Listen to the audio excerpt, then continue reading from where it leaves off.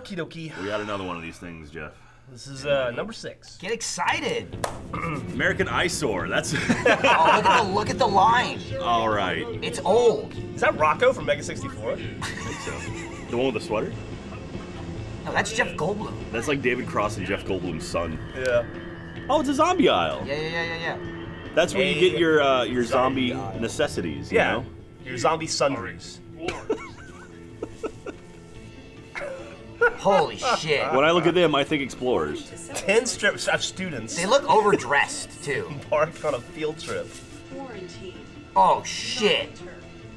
What does that mean? What the All fuck? right. Oh, come on. Whoa, she had spaghetti on her She did have face. spaghetti. That was absolutely spaghetti. Oh. 10 students embark on a racist adventure.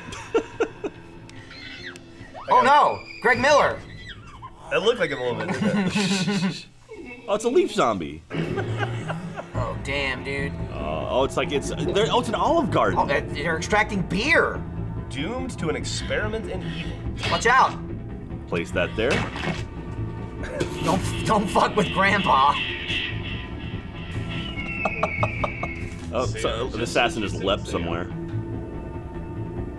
Thing about zombies, they attack from the side.